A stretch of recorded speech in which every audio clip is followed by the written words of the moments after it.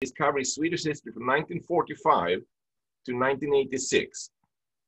So he's born, I think, 46. So he's older than me.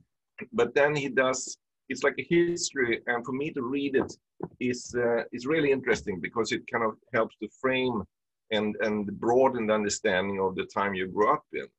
Yeah, yeah. And funny thing, after having read your play, I figured it would be interesting to read what does he say about 1967, högertrafikomläggningen, and it's not there. No. And I feel that's a major gap. But for some reason, at least it's not in the index. Right. And that surprised me because if you're covering that period, that's an interesting thing you kind of need to have there if you're covering that period. I think I told you that I went back into the New York Times archives when I was writing this, and I was surprised at how they covered it from the time it was announced, and then the stories got longer and longer until they had I think it was a Sunday magazine piece. Okay. It was a very long piece on it there with lots of quotes there. And then they continued to cover it after it. So what's it like now? And even the first accident that happened was, I think it was, unfortunately, it was a policeman who drove on the wrong side of the road and was killed there. But accidents went down. Oh, yeah. They continued to cover it. And of course, the first time I came across it was with the famous photo of the cars not knowing which way to go, which I don't really understand because now that I know more about it, I want, not like that photo is staged, but I think it's missing some context there. Yeah. But that's fascinating that it's not in that book. When you're reading that book, how much of it so far appears to you to sort of match your own experience of those years? So far I've been reading from 46, and I'm just getting into the 50s, like 1953. Okay. They had a polio epidemic. Epidemic, really? Wow. Yeah, they had a polio epidemic in 1953. And but what's interesting is also how fast things went. And basically he talks about when he went up to his grandparents up north. And basically, they had to take first one train, then they had to switch to a steam train, and then they had to go on a bus. And then from the bus, they had to walk through a bog where his parents would carry him. And then they would, on the other side, I don't think a car picked them up or something. And then to his grandparents' house where they had no electricity, outdoor toilets. And they basically, he said, they lived like people had done for 1,000 years ago. And so many places, it was really primitive. And then suddenly, even though Sweden had not been affected by the war so much, and even though that, they and the industry really started to boom. So I think in 1950, unemployment was 1%. And that's why they increased the imported labor from Italy and from Yugoslavia later. So but society, it's also, people didn't have, out there, they didn't have radio. They had this, if they had a radio, they had these special batteries that you could run for like 10 minutes. So people would turn them on at noon to hear the news. But there was basically, unless you lived in the city, and then it was almost like in radio days, that it was, people lived by radio, and it was only one channel, and it was very official, very respectful. But people were horrified about the youth and what the youth was doing. And they suspected that was a communist behind it because they had too much fun. So it did add to kind of gives you a background understanding. And then you're starting to think of, because when you look back at yourself at that time, then you realize that your whole perspective was kind of, when you grow up, you're just there. And but then you realize that just a few years before, things were totally different. And so your perspective that you're born into, And then when the whole 68 came, it was like the world had never, the war and everything had never, but the older generation, they had been through that. So their perspective was so different. So I think the whole thing with, you know, with the Swedish attitude of the foreigners of, you know, collaboration, and one thing interesting, he says that foreigners usually think that the Swedes were so cooperative, they didn't complain, and that it was like, to them it was like almost like the was no politics. But he said the truth was that the politics was so heated and they were so angry, so nobody talked about it. And because nobody talked about it, the foreigners thought that they all agreed, but they hated each other's guts. And if you went to the co-op store, you know, you would never, if you went to the co-op store, meant you were a social democrat or a commie.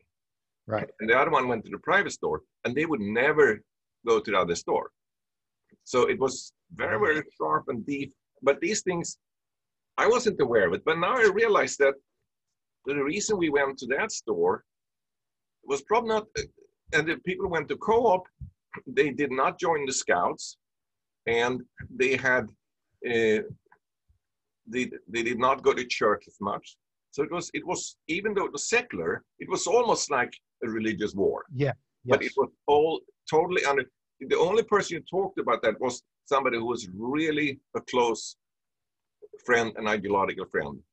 But at family events, you did not talk politics. And that's not because you weren't interested, because it was so sharp. So that's kind of interesting to me to kind of is humbling a little bit to realize that what you thought at that time was, you know, different. This is fascinating to me, and I can't wait to see what you make of it. I just looked at my battery indicator here. I need to take my headphones off one more second. Just get my plug. No problem. No problem.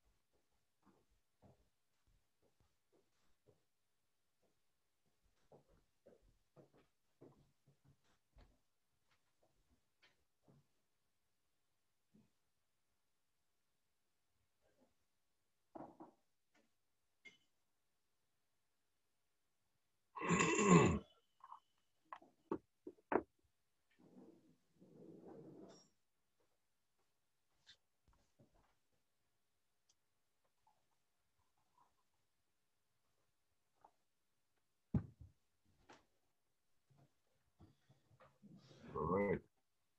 So let's, I don't know if it helped, if you got the audio was okay, what I sent you. Oh. Okay, I'm set now. We're staying in this place, and they said, oh, it's Wi-Fi, but the Wi-Fi is actually in the unit next door. But I have figured out how to do something which is quite useful for me. Since this is a Chromebook, I can tether it to my Pixel Android phone. Oh yeah. So I'm actually doing that, and I hadn't really taken advantage of that beforehand here. I keep on stressing with the actors because now I'm moving out of the writer role and the director role as we get ready. We're going to do this in December. I keep on stressing that a comedy starts with this foundation of being as real as possible, even if it's fantastic to the characters. It's very real. So the kinds of things you're saying, about what Sweden was like are of interest to me. Not that I'm going to immerse them in this kind of material, but as I did some reading about this, I was really interested in what society was like, because I honestly, I started writing it. I did not know that Sweden in 1967 had hosted the Russell Tribunal Oh yeah. Yeah. Well, that had escaped my notice, and I thought, well, that was like so daring, because then I got into a lot of things where the U.S. criticized Sweden Oh yeah. and tried to pressure them not to let the North Vietnamese delegation into there. All of those sorts of things happened. Yeah, I'm going to send you a book. There's a book called Swedish Mentality, and it's actually, they have an English version of it. Oh, very good. It come and with this guy, his name is Åke Down. Åke Down. I'm going to send you a link to Amazon for it. Let's see here. There you go. So what he did, he interviewed a lot of people who, like not Swedes, but he interviewed a lot of people in business studies who had worked or been in contact with Swedes. And so he tried to get an image of Swedes from a little bit of an outsider perspective. And then he wrote this book where he kind of describes what he tries to see as a Swedish mentality. And I read it many, many years ago. And I think it's probably, you know, you should read it. It helps you to understand the psychology of how Swedes react. And it's, you know, there are these things like, if there's a Swede in the, you know, in a building with an elevator, you know, an Italian, he would kind of start a chat with people. Right. The Swede, he would wait till the elevator is empty and then he would step into it. Because he doesn't want to talk to other people. That's really interesting. Yeah. So they have a lot of these things. And he said a lot of it is really based on the fact that the Swedish industrialization and urbanization came very late. Yeah. So a lot of people are basically still, they are country bumpkins who suddenly live in the modern suburbs of the big cities. But in their soul and spirit, they are still country people. And I think, so they're kind of still, they're shoved into modernity, and they were a bit shell-shocked. Of course, today things have changed because of media and immigration and everything else. But for what people think of a Swedish mentality is part that. Another part is also that Lutheranism and reading had a major impact. I'm reading, I started reading Joe Heinrich's new book. That's what is it called? It's called, which you probably would love. This is.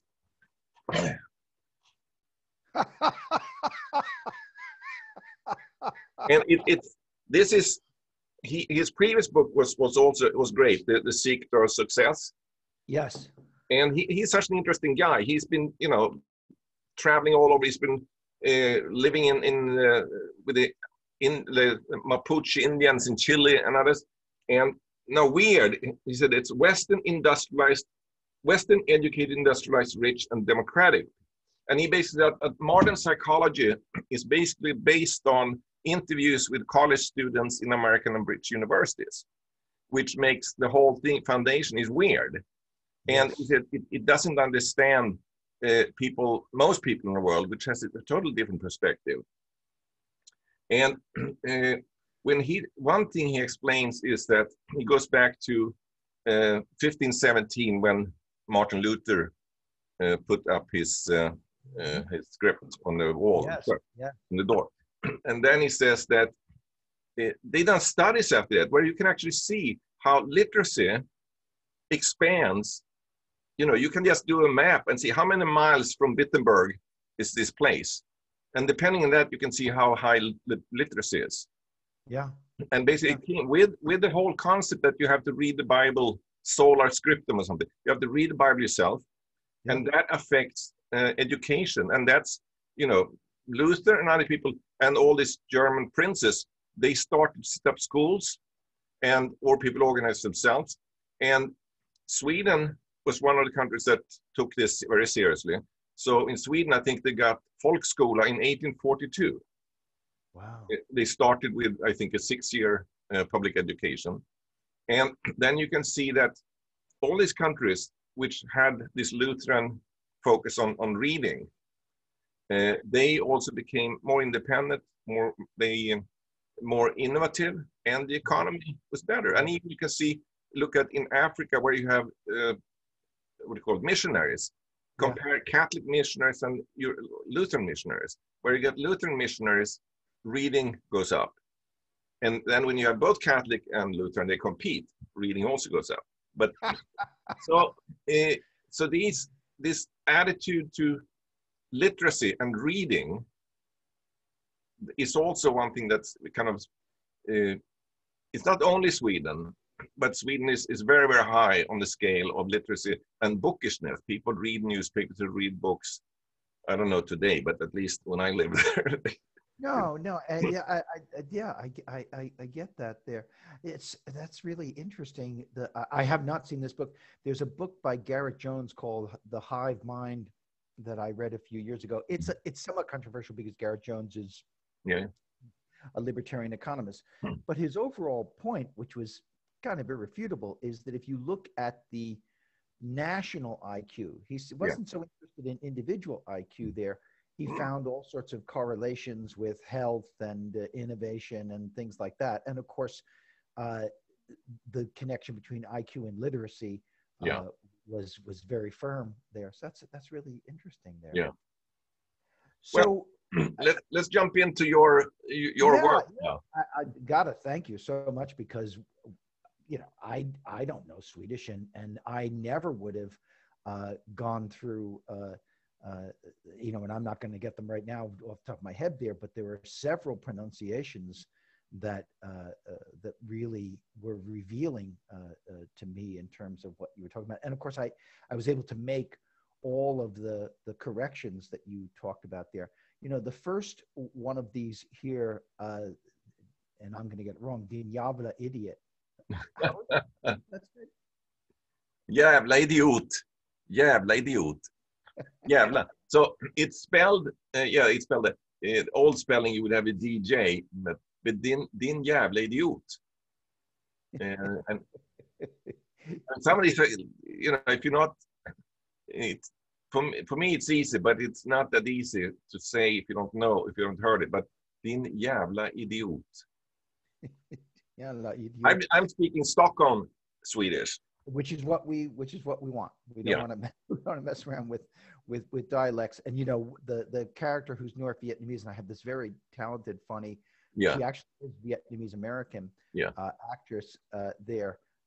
She doesn't have to speak any Swedish there, so that's easier for her. But thanks for there, because we had the switching around the Dagen there. That was useful to know. I don't know what they did in those days. It just to me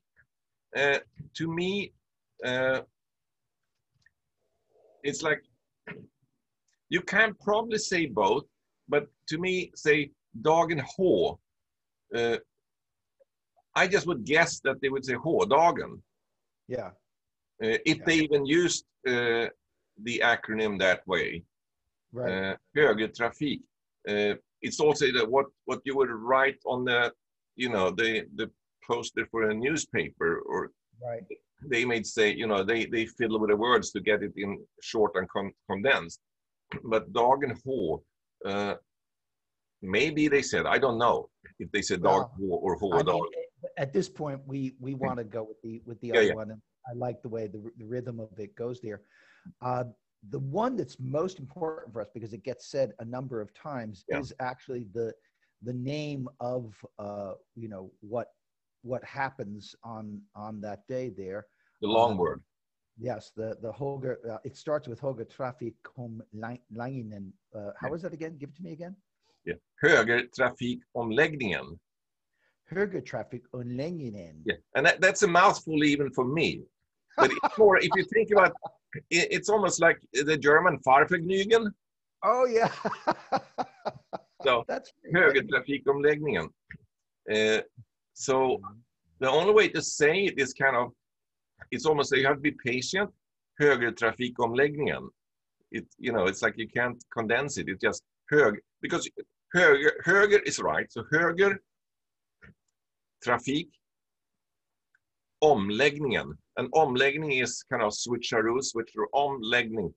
Lägga is to lay, put something on a table. Lägga on something somewhere. Omläggning is change, to move it kind of. So is like to undo something or to change it. So omläggning means that you are changing. So then you have högertrafikomläggningen. That's the change over to driving on the right side. So I think that's, you just have to, maybe you just have to break it down and say högertrafikomläggning. Högertrafikomläggning. And höger, the Swedish ö is to get that, it's not höger, it's höger. It's very höger. And another thing is Swedes enunciate their R's. Americans have a much softer R. It's the same in German. They say recht. And in Sweden you say rätt. You really pronounce the R. So you say högertrafikomläggningen. So it's not högertrafikomläggningen because an American they do softer R's. So högertrafikomläggningen. It sounds ridiculous, then it's right. Högertrafikomläggningen. See that, and you just got to what my delight in this is, because when you're doing a screwball comedy, there are many aspects to it, but one of it is simply the sound and someone saying something that most of our audience are going to be English speakers who know nothing of it there. So I love the point that you're making about the R, because the more they draw out that R, it's just, there are some things that to our brains, if we're not Swedish, the same thing is true with French or Italian, whatever.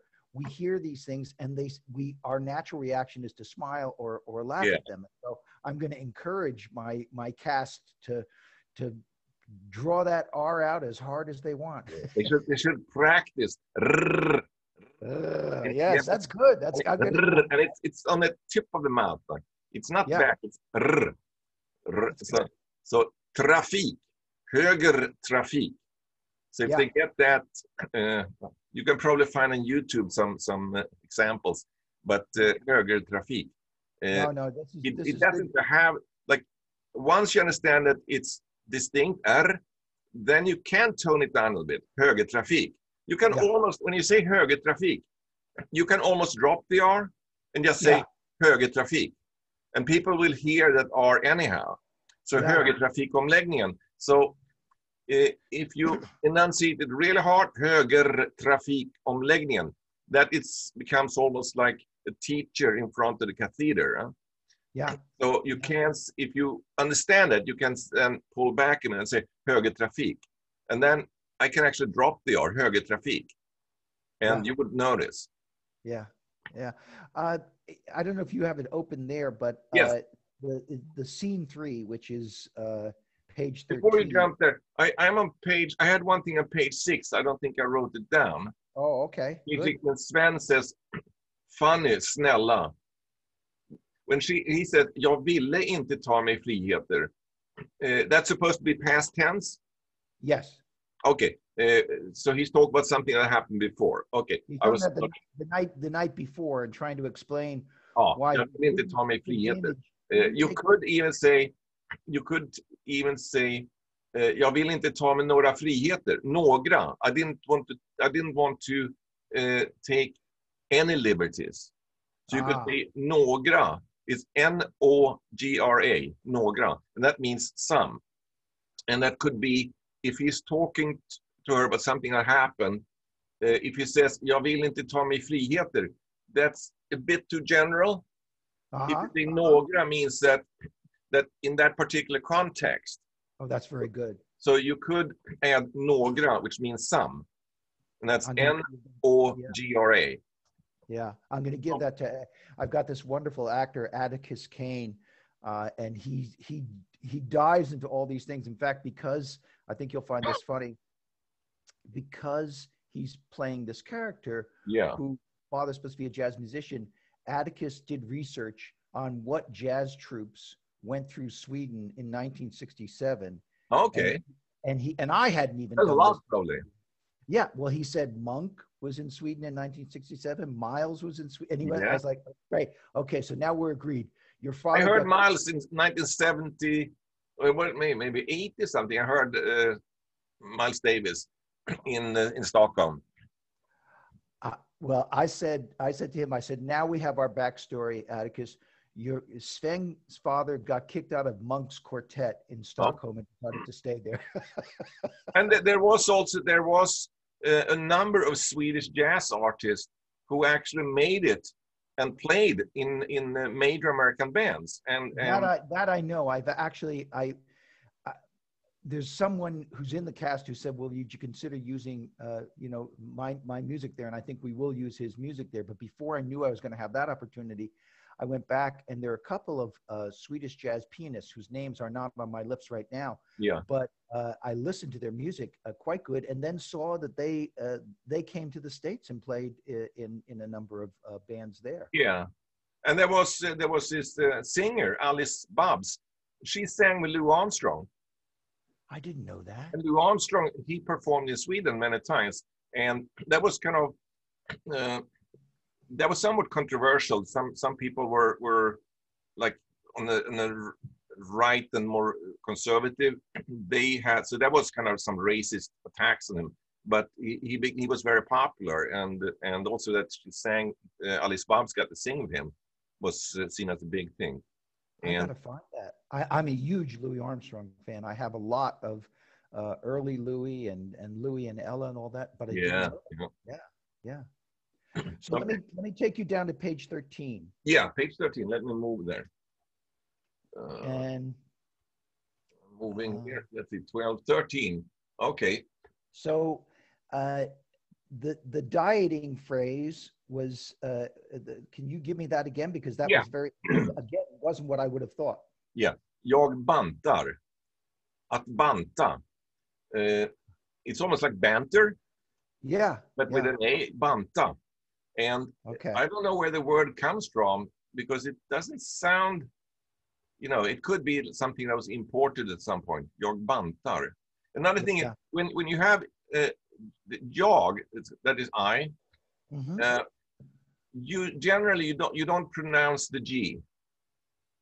That's more, it's written. You would say jag bantar. So you can drop the G there. And in general, I think you can drop the G when you have the word jag. Okay. If you say very, giving a speech, jag tror detta. But if you're talking, it's like, jag ska ut. There's no G. So like, I'm just going out. Well, I was trying to find a framework for this. I went through a lot of books that are online of Swedish folk tales and Swedish phrase books, because I thought, hey, I need to there. And so I came across this saying that's just below that. Yeah. And I thank you there. I never heard that before, but. Oh, you never heard it? No. There you go. Probably old. Well, don't forget Fanny, she's in Stockholm now, but she came from the country, right? So yeah. I mean, it's probably, your grandmother may have said it something. Yeah. So take me through that again, if you would. Rädsla mindre, hoppas mer, ät mindre, tugga mer, gnälla mindre, andas mer. At the same time, if it's a saying, you would think it would be faster, quicker. So it would be maybe rädsla mindre, hoppas mer, äta mindre, tugga mer, gnälla mindre, andas mer. So it's rhythmic. I think that's right. And you probably have to go, first you have to go slow. Yeah. Rädsla. Yeah. You're afraid. Rädsla mindre, hoppas mer, ät mindre, tugga mer, gnälla mindre. And it's very Lutheran. You don't like, don't eat so much, but chew more. It's like chew on the food. You don't need more if you chew well, huh? Yeah. And don't complain. So rädsla mindre, hoppas mer, ät mindre, tugga mer, gnälla mindre, andas mer. I think if you start every word or every two words, and then you can just speed it up. And Fanny is a character who is, so sure of herself and can be somewhat. Here she is talking to her boss, saying this, and of course Gunnar is. By the way, how would you pronounce Gunnar? Gunnar. Say it again, please. Gunnar. Good. Gunnar. And Okay. honey, that's what it is. Then Gunnar, Gunnar. Yeah, the R is not so distinct. Gunnar. It's not Gunnar. It's Gunnar. You Yeah. pronounce the U basically, Gunnar. And Yeah. Gunnar. Yeah. The next one I wanted you to sort of take us through again there, if you wouldn't mind, there is on page 18. Okay. Let's see here. Jokkmokk, by the way, that's a Finnish word. But up in northern Sweden, especially along the border, that they are Right. a big Finnish minority. So people speak. Actually, they were suppressed for a long time. They were not allowed to speak their home language in schools because they didn't want to speak Finnish. Now, in page 18, du går som katten kring het gröt. Och Sven. When she said Sven, is that supposed to be Swedish? Yes. Then you have to have a circle on top of it. Okay. It's All an right. Å. I didn't read it. So, Sven, du går som katten kring het gröt. She could say, Sven, nu går du som katten kring het gröt. Like now you're going like the cat around a hot porridge. Right? You could say, nu går du instead of du går, because now you're doing this. Nu går, yeah. Yeah, nu går du. Nu går du som katten kring het gröt. Nu går du som katten kring het gröt. Okay. My next one is on 21. Yeah. Because if I'm not choosing it there, it's because it became clear to me. I think it's from listening a couple of times to your tape there, but some I just wanted to go over again there. So this is one that starts with "Hör gut." Wait a minute. I'm on. Let's see. Scene 8. I'm on 20. Okay, I have to go on one more. Herregud. Herregud. See, now I wouldn't have gotten that. I wouldn't have gotten that sort of break between herregud. Yeah. Herregud.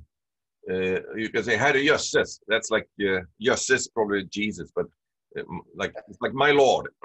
Yeah. Herregud. Herregud. And herregud is an exclamation when you're kind of shocked and shocked or appalled or whatever. Herregud. Vad en kan klanta till det.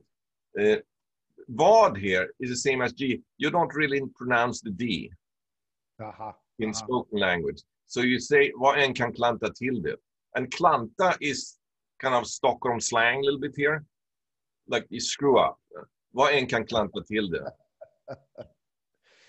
Vad en kan, and N is one. It's like, vad en kan klanta till det. So you don't need to pronounce the D. Vad en kan klanta till det. De amerikanska skitstövlarna. Skitstövlarna is a tricky one. Yeah. We have an American friend who lives in Stockholm, actually lives in England and lived many years in Sweden, and he would always crack up about that word skitstövlarna, because it's hard for an English speaker to say that. Yeah. He would translate from it and say shit boots. That's what it means, shit boots. So where do these things come from?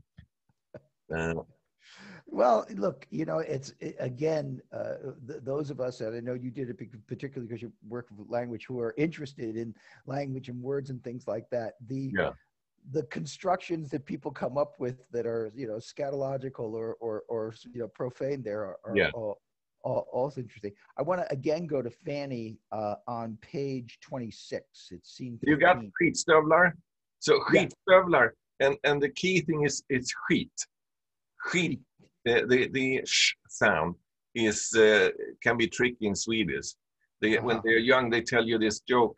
Sju sjösjuka sjömän. It's almost like Peter Pepper Pan. Sju sjösjuka sjömän. To rub in that pronunciation of the different sh sounds. So, de amerikanska skitstövlarna. Now, you said next page was? Scene 15, it's page 26. 26, okay. 26. Detta är en bit av illaluktande skräp. So I had a suggestion to change that because to me, it doesn't sound like like colloquial Swedish. Uh-huh. Because illaluktande is like foul smelling. Yeah. But you wouldn't say that in a conversation. You would say it stinks. That's why if she says detta är en bit av illaluktande skräp, it sounds more like you're in a lab and you have a piece of things that, a waste product that it doesn't sound like a colloquial conversation. So you would say, this is a piece of shit. This piece of shit stinks. Something like that. Or this crap stinks. So give me the Swedish there. Huh? What would the Swedish? All right.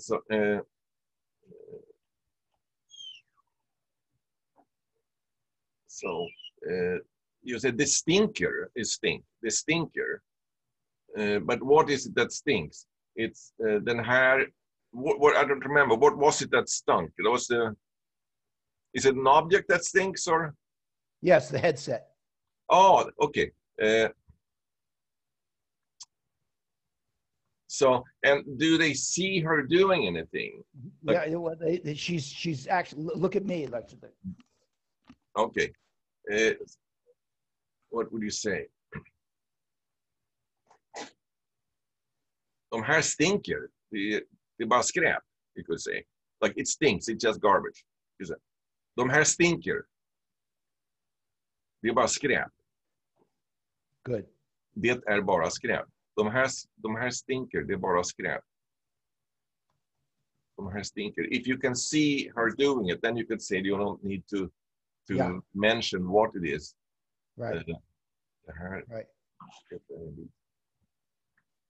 Yeah, that's good. Okay, de här hörlurarna stinker. But you don't need to describe that. De här stinker. Or de här är... What you want to say is that it's garbage, but the smell is relevant too here. Yes, it is. Yeah. Okay. Yeah. Okay.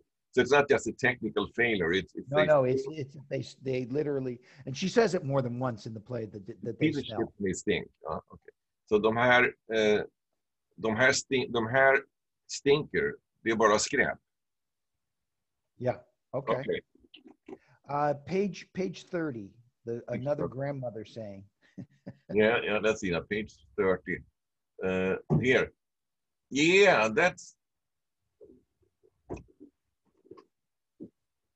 so I didn't Google that, but I was thinking of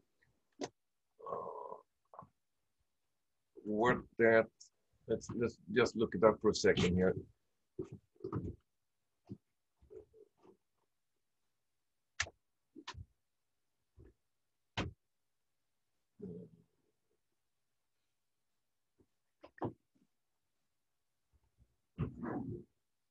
It's like basically the proof in the pudding, huh? Yes, exactly. Yeah. Now when I Google it, it's all about COVID.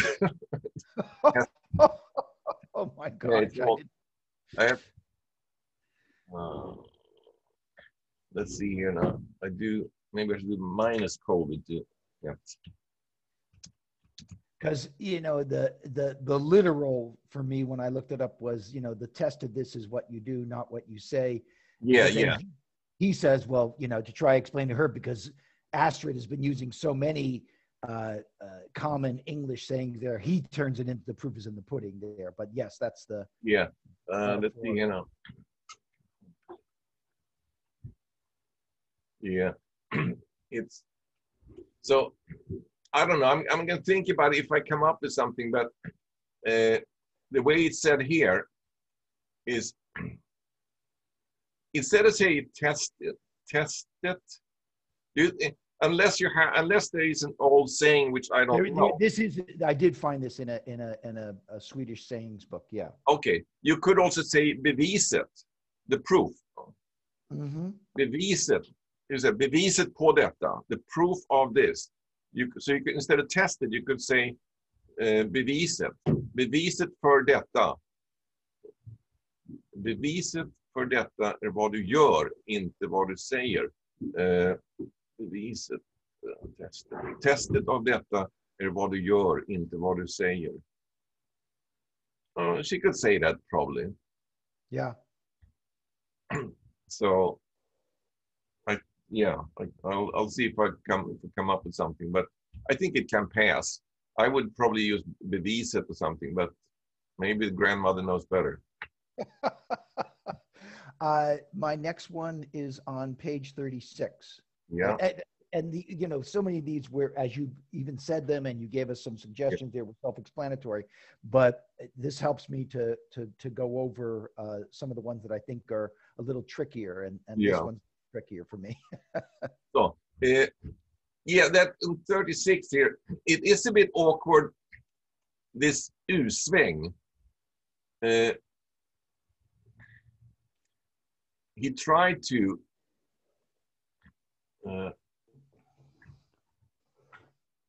I was thinking if you should, instead of he tried to, you should do that in Swedish too. Han försökte göra en U-sväng.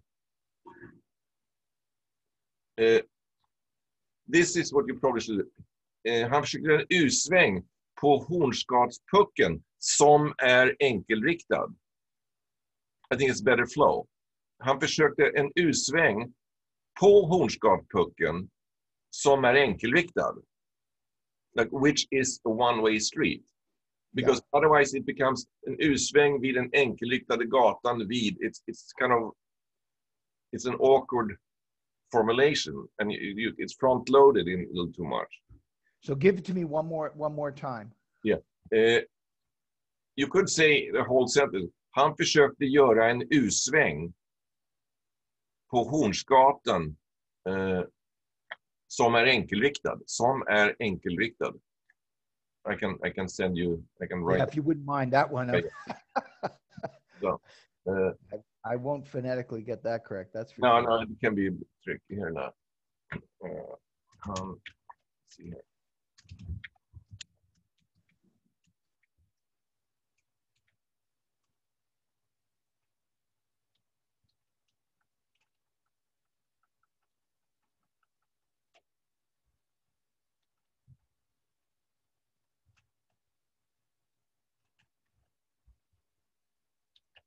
This thing.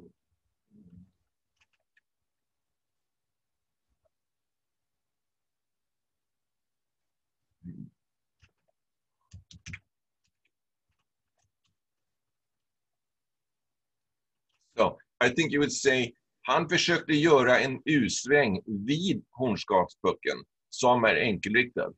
And Hornsgatan is basically, my parents lived on top of Hornsgatan for a number of years.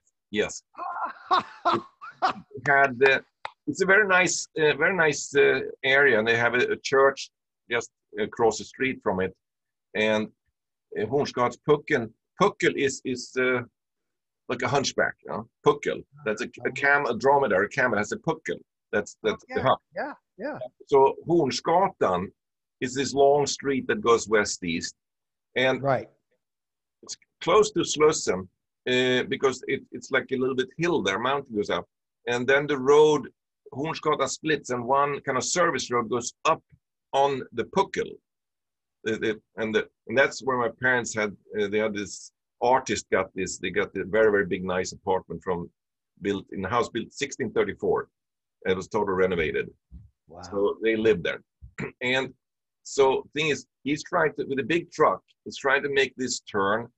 And that turn, you know, if he had managed, he would get up on Hornsgatan, but he didn't get, because the Hornsgatan was not wide enough. So he probably got stuck there trying to get into this little narrow side street, or service road. So that's why he was jackknifed there, probably. Yeah. So I'm sending a version of that to him. Okay. I only have 2 more pages. The next page is 47, and there are 2 things that they say there, and I just wanted to get to hear your pronunciation. Yeah, 47. Yeah. Fanny says something, and then Gunnar replies. Oh, she says, kasta in handduken, Gunnar. Yeah. Okay, that's good. And how about his? He says, throw in the towel, give up. När helvetet fryser till is. Okay. När helvetet fryser till is. Very good. I would say maybe it comes a bit abrupt, när helvetet fryser is. He could say,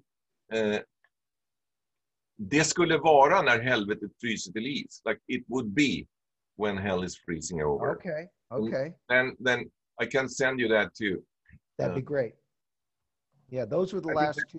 Smoothness of transition makes it easier to say it. That's good. Oh, that's very good. That's very good.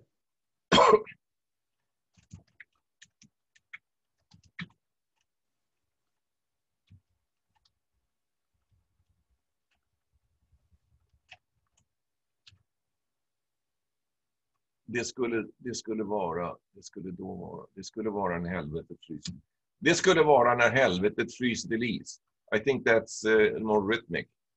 Yeah. Yeah. Okay. Was anything else?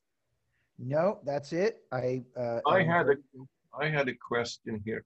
Över min döda kropp is good. En ko på isen is funny. Elliott, en Ulf Fårakläder. Yeah, one question. On when you say Gothenburg on 35. Yes. Yeah. So Gothenburg that's in English terms. It's not Swedish. Right.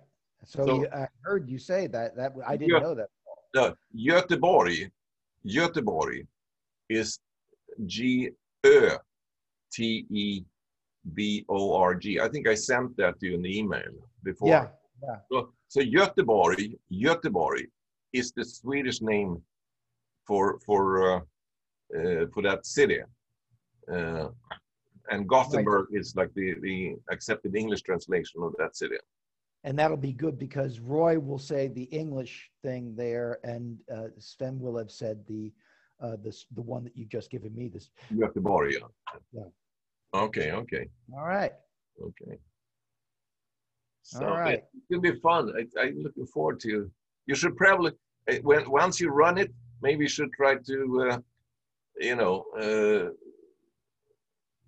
try to entice some people over in Sweden to watch it. Oh, I'm going to. I know. I'm definitely going to. Once you have a link, I can share it with some friends. Well, that's one of the things that we learned from doing Grudges is that people in Europe will watch this if you give them, a reasonable time. So if you do a 2:00 show on the East Coast, they'll watch it there. So I think we'll get, and we're going to publicize it. It's going to be free with a request that people donate to a GoFundMe for the actors only. Okay. Yeah. So I think that will be easier than Grudges where people had to commit to purchasing a ticket there. Yeah. What's most interesting to us is to be seen, and for the actors to get the work. These are, I've really lucked out. I've got a great cast, and so I'm looking forward to it. So, Well, look, I come back on Monday, maybe in the next couple, I don't know. Maybe we can celebrate on November 4th, or we can. November 4th. I'm looking. It's like, restoring sanity. Oh my God. It's just so one thing after another. It's so, and who knows what will happen now in the days. Even if he loses, it's going to be a shit show to the bitter end. He's desperate. I think they should give him $5 million and put him up in Monte Carlo. Yeah. And say, just stay out, and you can even have a Trump hotel. Put the T on the Monte Carlo, whatever. I think they can do dictators in Africa. They pay them off to leave. That's right. Take your family with you. Worth every penny. Yeah. All right, Hans, take care. So good to see you, my friend. Same. All right. Talk to you. Bye. Looking forward to see you again. All right. Bye-bye.